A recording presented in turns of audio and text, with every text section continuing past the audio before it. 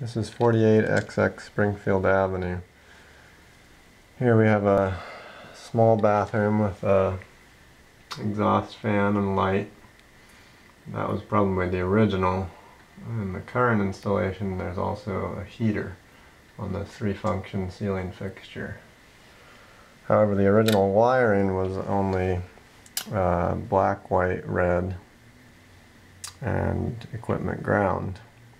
So you had a neutral for return current, you had a switched black for the light, well, a switched black for the exhaust fan, a switched red for the light, and a safety ground. So a total of 4 wires, only 2 of which can switch a load.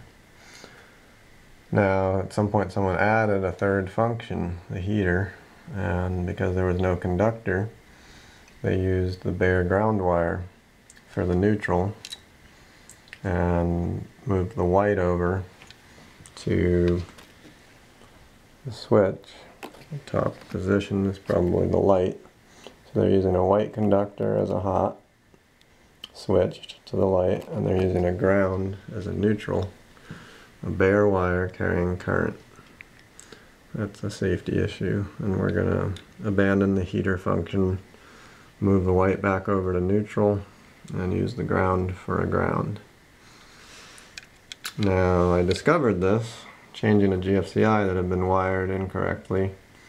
The connections were to the load side of the device, so that its GFCI function was not engaged.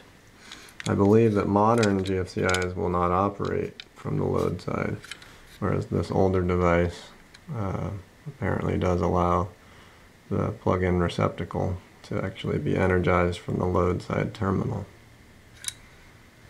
So, because this is so old, the device is probably good, even though it, as installed, was not tripping with the test button or a external tester.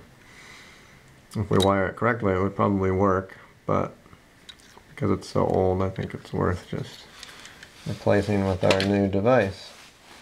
Which, also because we're below 5'6" is a tamper resistant. You can see that because it says TR, and will be somewhat difficult to plug plugs into because it has shutters that require both prongs to engage parallel and simultaneously, which makes it difficult for a child to stick something in just one side. They would have to use both hands and have 2 similar prongs and push at the same time in order to make a circuit that could shock them.